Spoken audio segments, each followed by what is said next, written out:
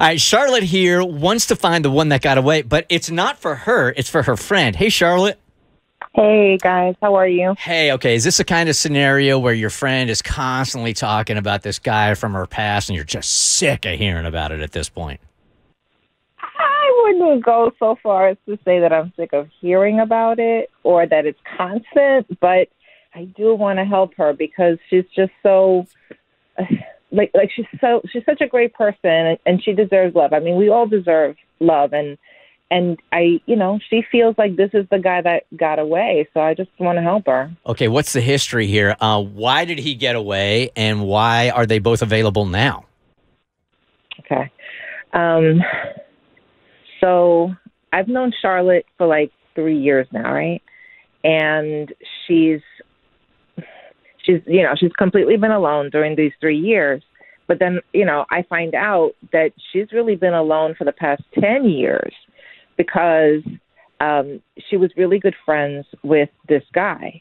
And you know how it is, like sometimes, I don't know, maybe he friend zoned her, I don't know. But she developed these really deep feelings for him, and he was always with somebody. He always had a girlfriend. So one day, she confessed to him that she had feelings for him, but it was too late because she did this like right before he was getting married. And, oh my God.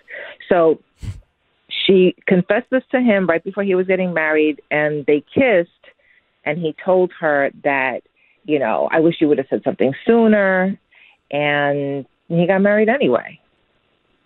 Huh. Okay, and now let's fast forward. Now what's going on? So now, like, in all these years, she has, like, dated on and off, but, like, she's always comparing every guy to him. And I feel for her because, like, nobody measures up to this guy in her eyes, And that's why I need your help. Okay. Because recently, what she did was she started, like, stalking him on Facebook. Is she recently divorced or recently available? No, she hasn't been with anybody. Okay, because sometimes I think when you get out of like a marriage or a relationship and you're looking back, you look back so fondly on the relationship that you forget all the bad stuff. But this sounds like she's been thinking about this guy for years and years and years. She's been pining for him. That's it. She's been pining for him. That's exactly what's going on.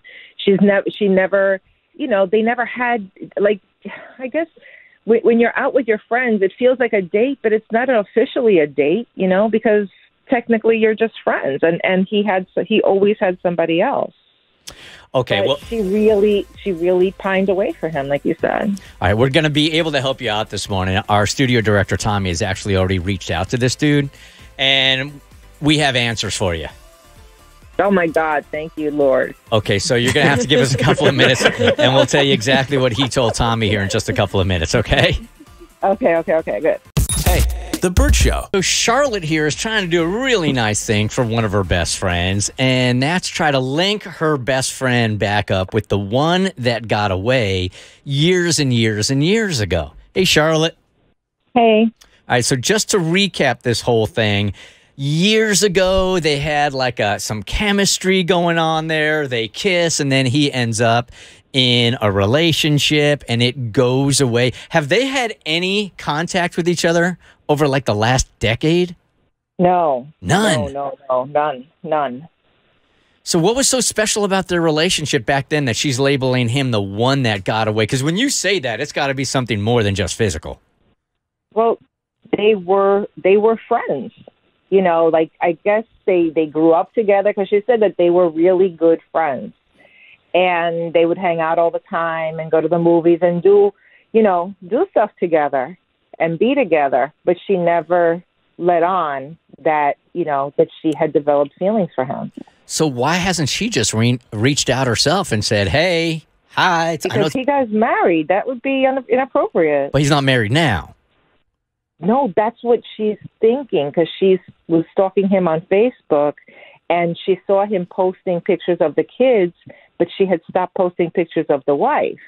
So she's wondering, like, did something change? So over these years, this is somebody who has just been on her heart and on her mind. Like we said, she's been pining for him. So I'm assuming it hasn't been 10 years and all of a sudden she just checks him on Facebook. I'm sure she does this periodically.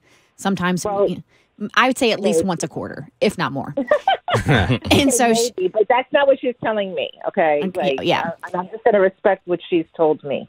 But she sees, like, the last time she went to Facebook, he's posted a lot of pictures, sans the wife. So I'm sure she brought this back up to you. So now you're just taking it upon yourself. Hey, let's reach out to this guy and see if he is indeed single, because you feel in your heart they're meant to be, because she has not been able to let this go in a decade. Yeah, this is the one that got away for her. In knowing your friend, do you really think that he really is the one that got away because of a connection, or is it more so just because she's not been able to have him?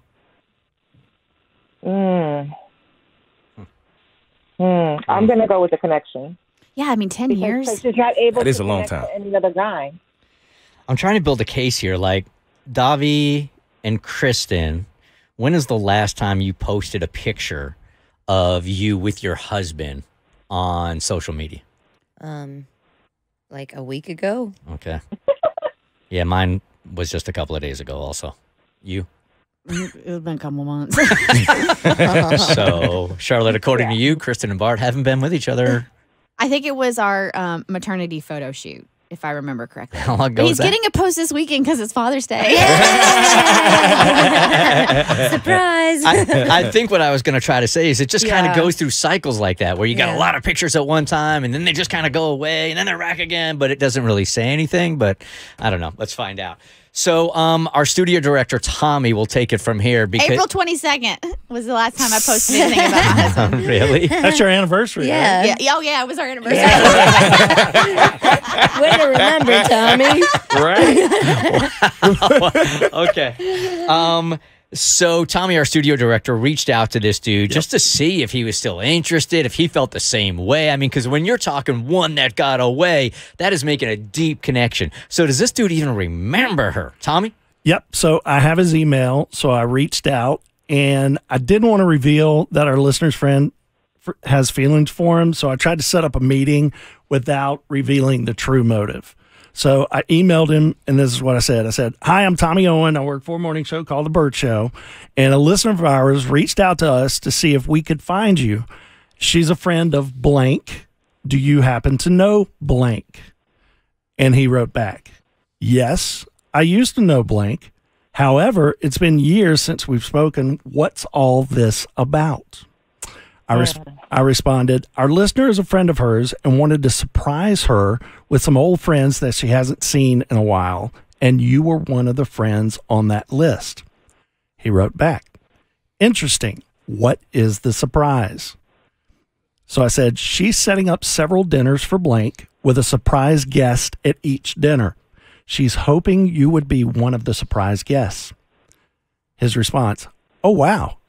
I guess so. Is there a specific date, time, place?"